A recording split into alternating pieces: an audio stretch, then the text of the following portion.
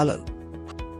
What is the correct way to configure breach mode on my Netlink HG3221D ONT? I will show you the procedure. First, open your web browser. Then enter your IP address on the URL 192.168.1.1. A dialog box will appear. Type your username and password. Enter verification code and click on the login button. We will log into ONT status page and you can see the ONT basic information details. Then select the network tab at the top left side. WAN configuration options are available here. To create an internet connection, you can select the WAN option. Select connection name as a new one.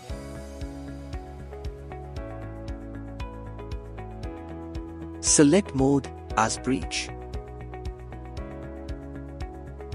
Choose IP version IPv4 on the drop-down list. You can select IPv4 IPv6 whichever is suggested or used by your ISP operator. If you have a VLAN ID, click to enable VLAN option. Enter your VLAN ID. If you do not know your VLAN ID, contact your internet service provider. Ensure service mode as internet. Click to enable disable LAN DHCP. Choose your bind port. Select LAN 1, LAN 2 and WLAN access point 2.4G, WLAN access point 5G. Click on the submit button.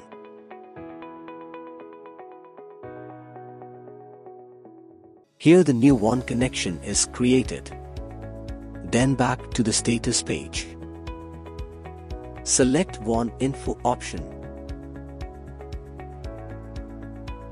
Here we can see the status is up.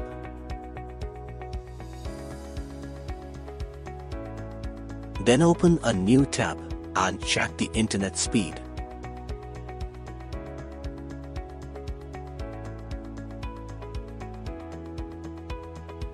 Here we can see that there is no internet access because the dial-up is not configured.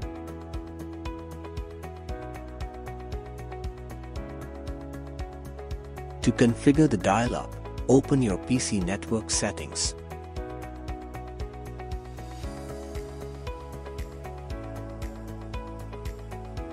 Scroll down and open Network and Sharing Center.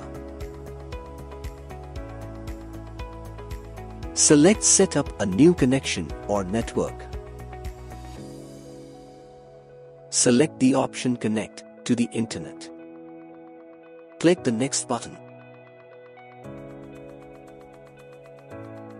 Click the Broadband PPOE option.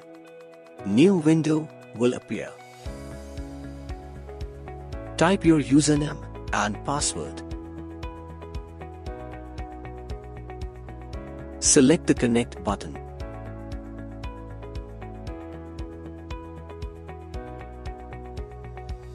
Then open the browser and check the internet speed.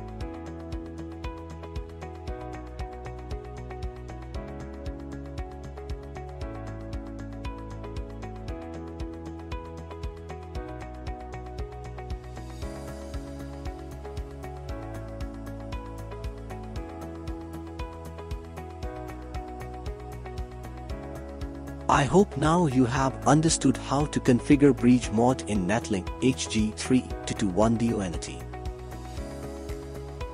Yes, thank you for the information. Please subscribe our channel and also press the bell icon there for getting notifications. Leave a comment.